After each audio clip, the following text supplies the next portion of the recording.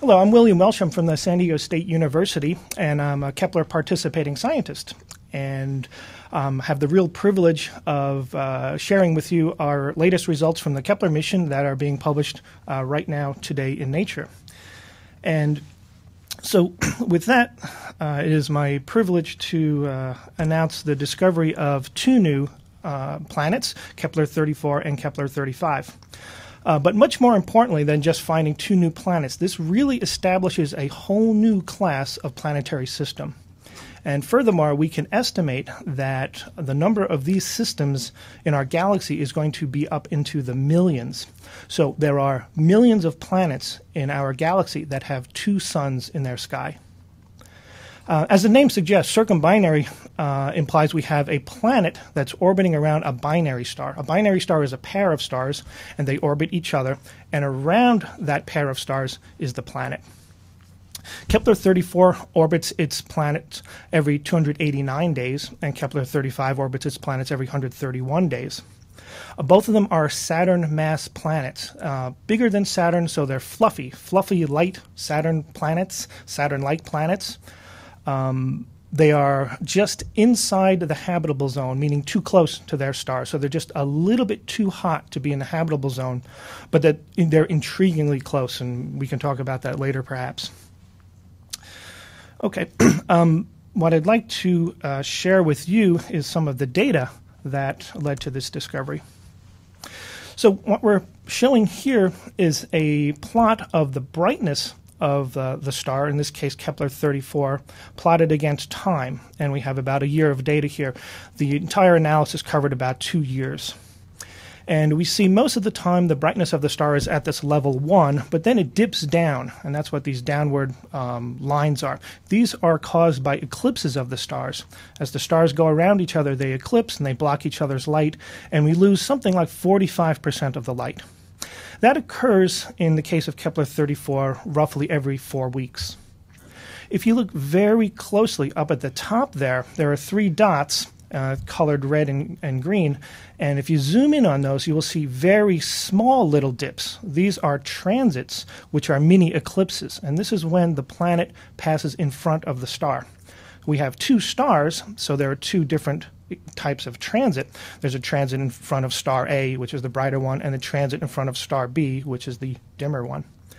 Now, one thing to notice, if you look in the bottom panels here at the 3 transits, first of all, they're a fraction of a percent, so they're much smaller than the 45% eclipses that we get from the stars. So they're much more difficult to find than just a single a planet around a single star. But also notice the widths are different. This is also very different from a single star in that in a single star, the widths of the eclipses or the widths of the transits are always the same. And what's happening here is because the stars are moving, their orbital motion causes the widths of these mini eclipses to change. So you can imagine the 2 stars going around each other. And as one star is, let's say, moving to the left and the planet is going in front of it, sometimes they may be going in the same direction and you get a long eclipse. But sometimes they can be going in the opposite direction and you get a short eclipse, sort of the first and second panels there. So this is, again, unique to the binary type planetary systems and, in my opinion, very interesting. For Kepler 35, we have the same scenario here. The stars go around each other approximately every 3 weeks. And in this case, we have 4 transits there. The transits are extremely important for absolutely confirming that these are planets. Okay, what I'd like to show now is a brief animation, give you an idea of the orbital motion of the stars, because we've got 3 objects and it can be a little bit complex. So we have 2 stars going around each other here. This is for Kepler 34. And in a second, the planet will zoom by. There it goes. Okay, so you'll notice the stars don't move at the same rate. Sometimes they're faster, sometimes they're slower. Now we're panning to a bird's eye view. When the stars are close to each other, they move faster, and when they're further apart, they move slower in accordance with Kepler's famous laws of motion. And around the pair, the planet orbits. So now we're going to zoom back down to the plane of the orbit, and we see the planet go behind the stars in the background there.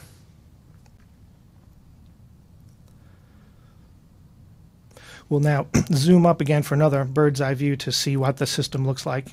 And again, notice the stars are not on circular orbits. This is quite different than a previous circumbinary planet, Kepler-16. These are very elliptical orbits.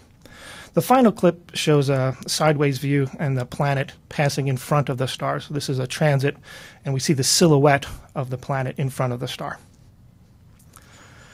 Okay, back in September, the Kepler team announced the first transiting circumbinary planet, and that was called Kepler-16, and it generated a lot of interest. It was a very exciting discovery. And analogies with Star Wars fictional planet Tatooine, of course, were made and very common, and we had a lot of fun with that.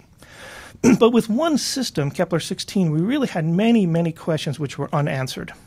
And probably the most important one of those was, is Kepler-16 just a fluke? Is a very rare accident, a freak of nature that we found this system?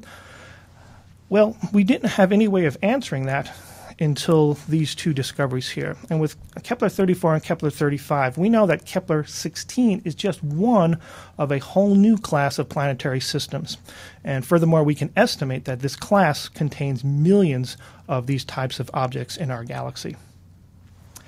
So I will then conclude here with one thought, and just a fun thought. Kepler-16 has 2 stars, of course, and Kepler-34 has 2 stars. But in Kepler-16, one of the stars is extremely small and extremely faint. It's one of the smallest stars ever measured. So up in the sky, you'd see one star, and next to it a very, very dim, fainter star. That's different from Kepler-34, where both stars are pretty much like the Sun, and they would have roughly the same brightness and the same size. So if you were looking at a sunset, hypothetically, from a planet, and you wanted something that looked like Tatooine, you should go to Kepler-34. If sunsets aren't your cup of tea, then stick around, and in about 2 weeks, you'll get a really, really dramatic eclipse, and those will occur roughly every 2 weeks in that system. Thanks for your attention.